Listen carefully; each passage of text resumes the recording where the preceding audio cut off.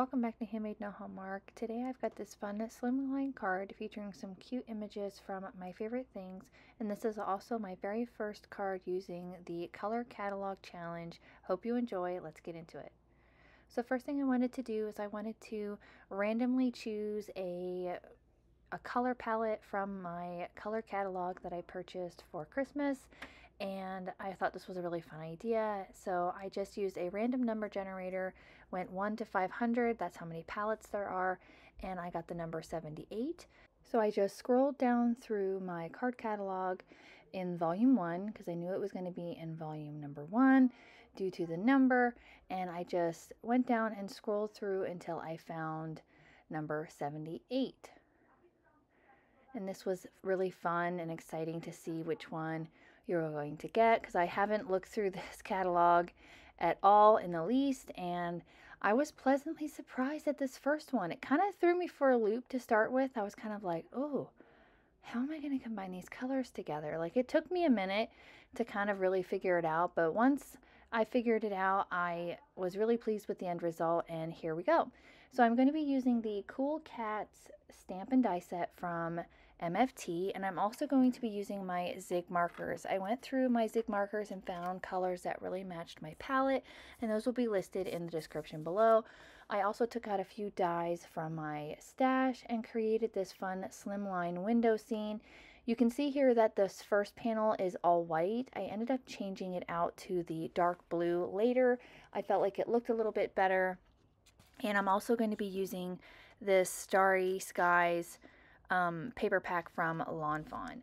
So the first thing I'm going to do is I'm going to get right into my coloring. Like I mentioned, all the colors that I used will be listed in the description, and I'm going to put on some music for you to enjoy until all the coloring is finished, and we'll come back and finish up together.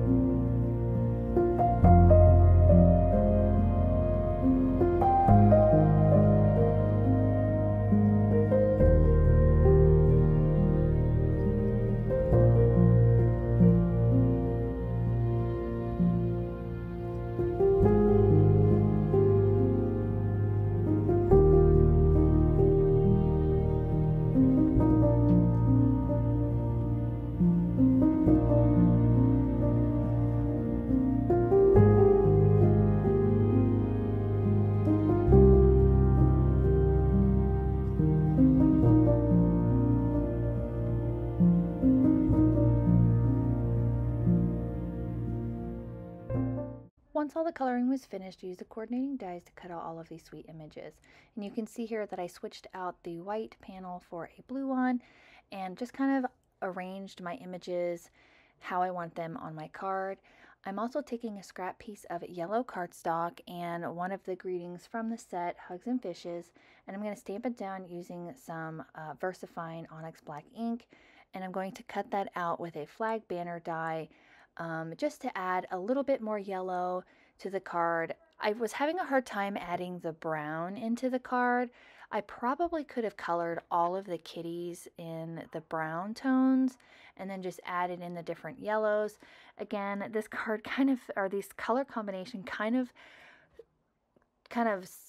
set me off kilter, I guess. I wasn't used to using these colors together, but it was a really fun, idea and a way to kind of come up with, a color combination that you normally wouldn't use. So here I'm just using that flag banner. I'm going to cut that out and get ready to assemble my card here. And I'm going to be using some foam tape to adhere my panel together and all of my little images. So this process is going to get sped up just a little bit. I'm also going to go in with some of my gel pens and add some details to my little kitties here. One of my favorite things to do, go in with a black glaze pen and add highlights to their eyes, as well as a white gel pen to add a little bit of highlight as well. I'm also going to go in with a Stardust glitter pen and add a little bit of shine and shimmer to these little cats. I felt like they were, getting ready for winter. They have their little toboggans and scarves on. I thought it was super cute. And this little kitty with the glasses is my favorite. He reminds me of my little boy who has glasses and he just loves cats. So this card was kind of made for him in a way. So I wanted to real quickly, while I'm kind of doing this little stuff, address a few comments that I had on my haul video about my sound issues. Typically, whenever I do my normal videos like this, I do voiceover. So I mute all of the background sound from the actual video itself, and then I go in afterwards and I do a voiceover using the microphone on my computer. So it's really quiet and things are really, really great. With my haul videos, it's easier for me to just kind of do it quote unquote live. So as I'm filming, I'm speaking, and I don't have a really great microphone to do that with, and I do apologize for any interruption of sound or noise that was any distraction at all for the video. I have thought about getting a microphone specifically to do haul videos and any kind of like live feed videos that I might do, but as of right now, I wasn't able to get a microphone, so I had to work with what I had. So I do apologize for any discomfort or, distraction during the video. Again, I don't do them very often. Haul videos, I mostly do them like this, where I voice over all of the noise in the background. So again, I do apologize for that, and I hope it wasn't too awful for you guys, and I hope you stick around, because that is not what all of my videos are like. They're more like this one. So here you can see that I am adhering the little blue circles on the inside, and I popped up that big main panel using some Studio Katya thin foam strips. I recently got those. I've never used them before. They're okay. I like them. These were the 1/16 of an inch. They were a lot thinner than I thought. I like that they're pretty thin because it doesn't add a whole lot of bulk, but just gives a little bit of dimension. The backing paper is a little hard to get off, but other than that, I think it's a really nice adhesive.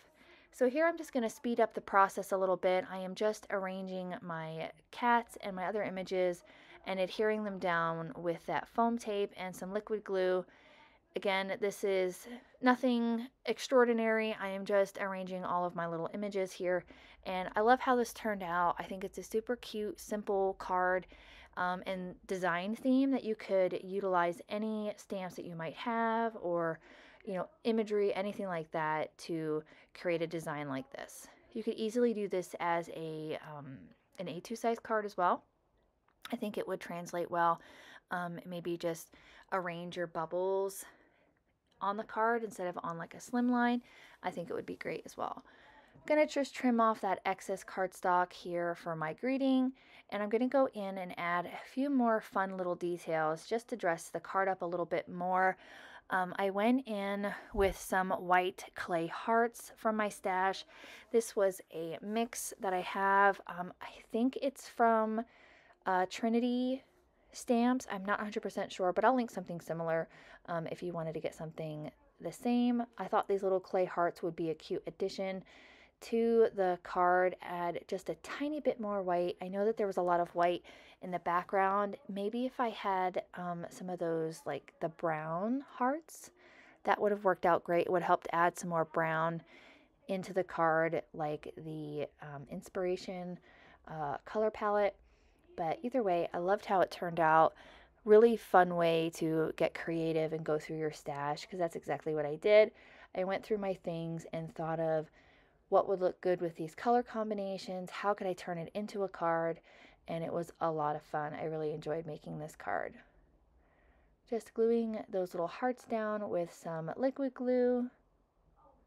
And then I'm also going to go in with some Doris flat star embellishments here. I love using these little star embellishments on like sky scenes. I know this is kind of like clouds and moons and cats in the sky, but I felt like each individual little circle was a little scene for each cat. So adding some shine and sparkle to these is fun anyway. So going in with those little sequins here, some of my favorite sequins. I think they add a lot of shine and dimension to a card and really kind of dress it up. Last couple of stars adhered here, and then I'm going to go in with my Wink of Stella glitter brush pen and add a little bit of shine to the clouds and to my banner die. Again, just to add a little bit more sparkle.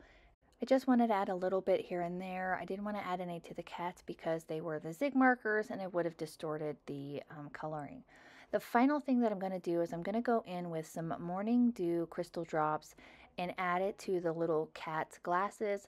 I love doing this with any type of glass imagery. I think it really adds some interest and focus to the card, and it just dresses him up. And he was my favorite anyway, and I thought he was really cute. And that will finish up my card for today. I really hope you enjoyed this card. If you did, please consider hitting the like button as well as the subscribe so you don't miss out on any more videos here at my YouTube channel. I really hope you enjoyed this very first color catalog challenge card with me.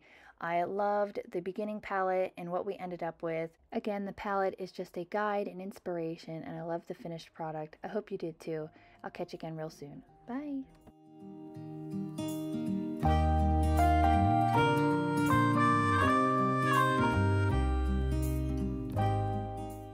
On screen, I've got a few videos that I think you'll enjoy. Consider hitting the subscribe button so you don't miss out on any more videos at my YouTube channel.